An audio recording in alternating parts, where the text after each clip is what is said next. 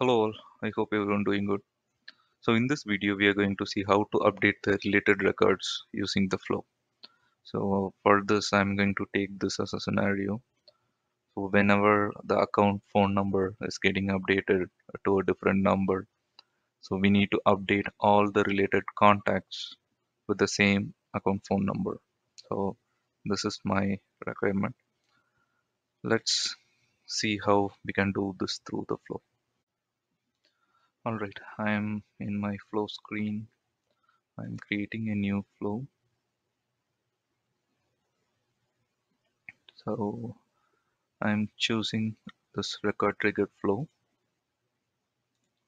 Next, choosing the free form. Okay, so we have to choose our object, right? So yeah, first let's check the condition. So I need to trigger this when the record is created or updated. And yeah, after the record is saved, this is fine. And let's choose the object as account. Uh, let's see.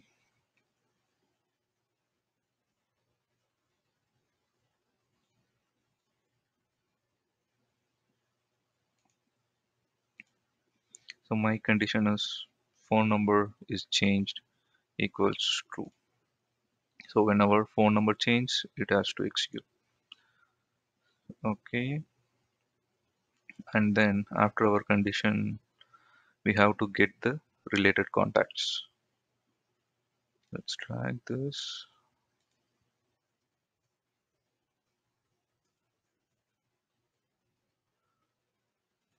Related contacts, object, contact, and yep, the account ID should be matched with our account ID.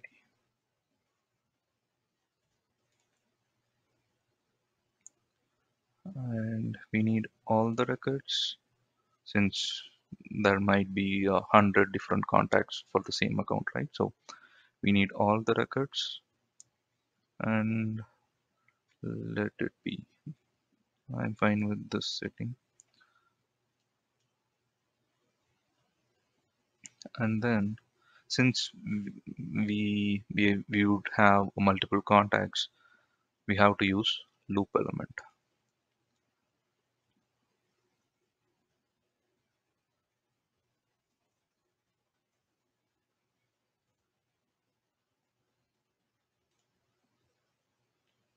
Collection variable from our get record and first item to last item. Yeah, this is done.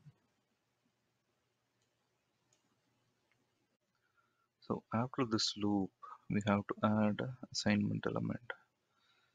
Let's say assign contacts,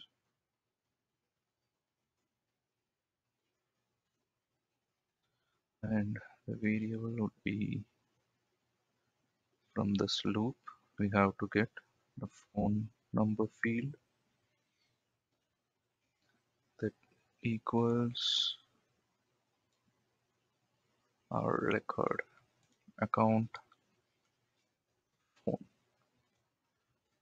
So that's it. Yep, we have to choose for each item in the collection. And after this, I'm going to create another assignment element. So this is to store all the variables that we got from that loop to a collection. So let's see, add contacts.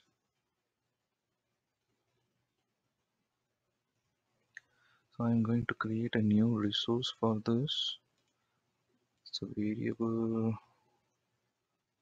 contacts.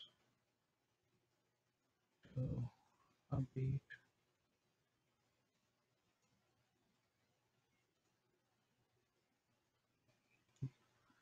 data type is record, and we have to enable this since it is a collection variable. and this contact, and choose both available for input and output. So yeah, contacts to update, and I'm choosing this add operator and choose this loop. That's it.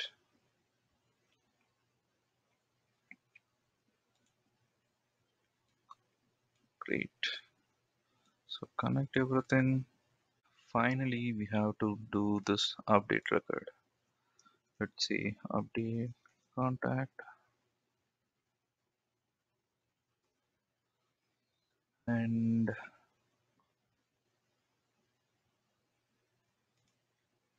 choose this option since we used collection, and select the collection variable that we have created. So in this variable only, the loop is storing all the contact records, right? So we have to choose this one. That's it. Let's see the moment of truth.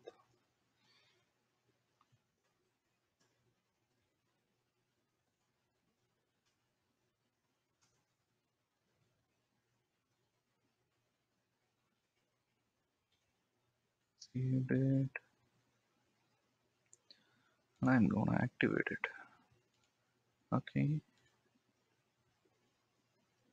let's go to app,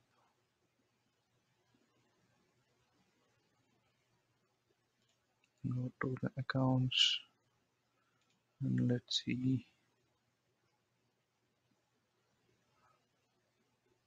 Okay, let me do one thing. I'm creating another account. Sorry, another contact.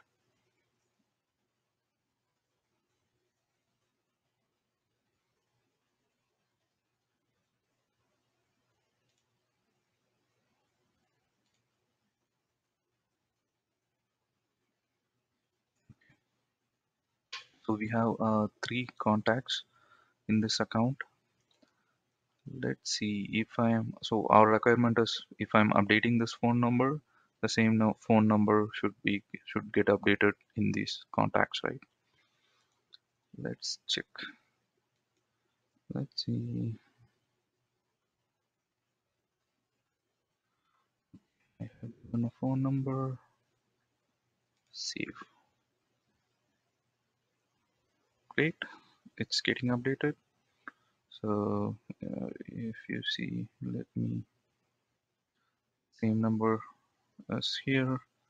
Let's do this. Let's delete this number and save it. So the phone number got deleted. So alright, that's all I wanted to show you in this video. So we are just creating this flow, and we are using this condition, like the phone number is changed equal to true. So only if this condition matches, this flow will get executed, and in this element we are getting the records, like all the related contacts from the account, and we are using loop to fetch all the related contacts and assigning to the account phone number was updated. So the loop will fetch all the related contacts and it will update, it will assign the value of the new phone number to the related contacts from the loop that we are getting. So that is being stored in the collection variable, and I'm just simply using the update record element to update the collection variable. That's it. So yep, let me know if you have any questions or doubts. uh, I'll try to explain. Thanks a lot for watching this video. Bye bye.